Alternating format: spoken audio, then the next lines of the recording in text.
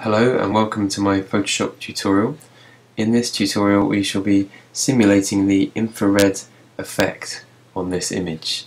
Now infrared, we cannot see infrared with our own eyes, but infrared film is able to capture this spectrum of light. Now we're going to simulate this. We're not actually going to create exactly the same effect, but we're going to create a simulation of that effect. So first things first, to make sure our screens are the same, hit Window, Workspace, Essentials. And next step is obviously to find a suitable picture. Now pictures that work particularly well for this effect have good greens, and blue skies often work well too. So if you've got an image with clouds, then this can be used to enhance the look of your picture. So we're working with this landscape picture here.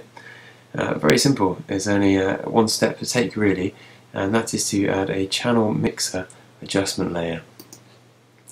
Now first thing in this section is to click monochrome, make our image black and white, and then we're going to use the sliding bars here to add our effect.